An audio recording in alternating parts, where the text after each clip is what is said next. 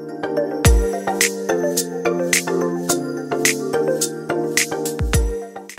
everybody, this is Phil from Hope Frontier, and I'm so excited you're with me today as we talk about our top 5 verses for strength.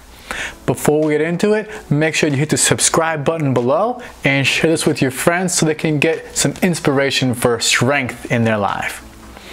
Our first verse today is Romans 10:11.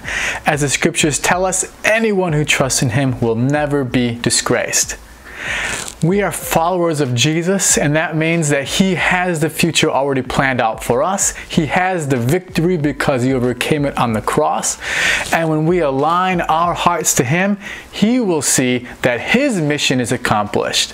So he's going to help us so we don't face disgrace, but we can accomplish whatever he has in our heart for us. Number 2, Romans 16 verse 20. The God of peace will soon crush Satan under your feet. May the grace of our Lord Jesus be with you. As Christians, we are called to keep moving forward in life, never standing still. Because when we stand still, we can't actually destroy and step on the plans that the devil has against us. So as we continue to move forward, take strength, because as you act, God is actually allowing you to defeat the problems that you're facing in your life. Don't give up, but keep moving forward even when your legs are tired. Jeremiah 1:5 is number 3.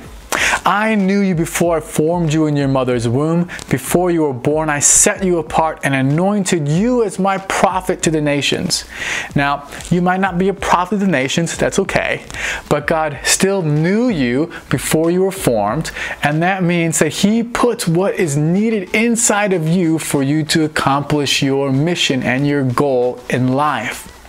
So take heart, because God put everything that you need to be successful within you.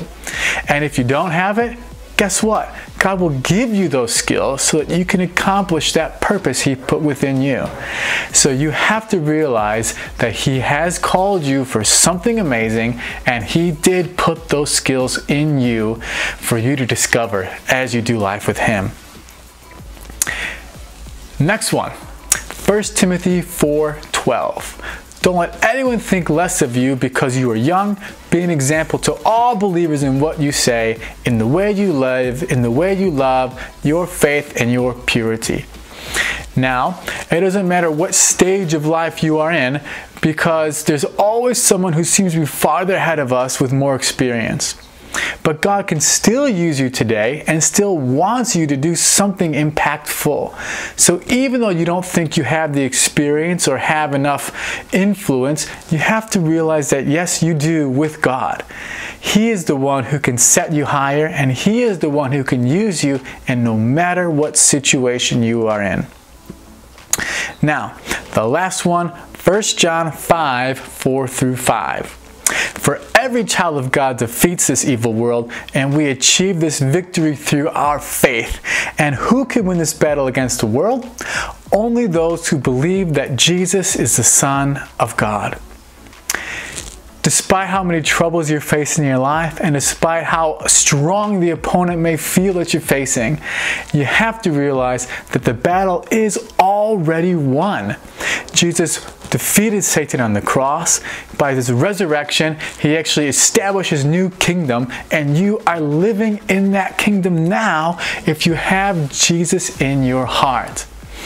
So, our faith is what makes us strong with our relationship with God, and our strength comes from our faith, that believing that God is going to be with us no matter what happens. So let me tell you, don't think the enemy is stronger than you are, and don't think the enemy has ever won, because he already lost, and it's just taking him time to recognize that you are really in control. So, keep moving forward and keep having that strength in what you're doing, because God has put you in a place for a specific reason, and he is excited that you are there right now.